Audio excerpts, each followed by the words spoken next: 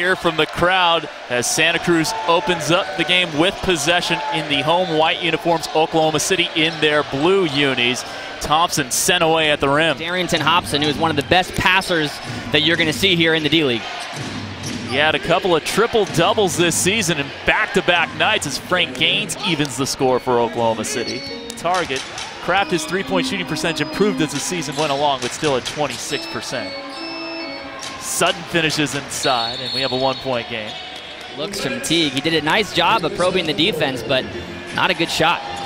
Great dish from Thompson to Griffin, sent away by Maurice Sutton, and it's off Taylor Griffin as well, going back to the blue first.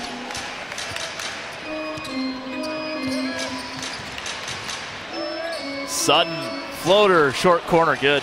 Back-to-back, nice decisions by Marcus Teague. Set up Hustis for the open three in the corner, and then he gets Sutton. You want to keep that up throughout the rest of the game. The Blues shooting just 33% from the floor. Lob down low.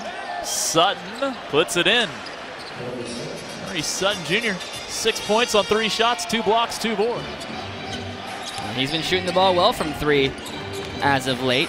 Over 57% over his last 11 games. Beautiful drive and dish. Teague finds Sutton. Sutton with 8 points. He averaged just under 9 on the season. Footers on trees like Ogden Kuzmic. Gonna steal my line from earlier this year? Yeah. All right. I was hoping to get away with the plagiarism, Drew. He asked to guard shooting guards and small forwards, not power forwards.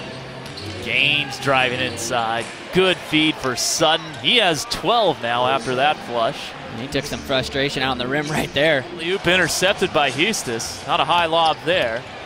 Alexander, no. Sutton, yes. And a timeout going to be called by Casey Hill. It's a 12-point game.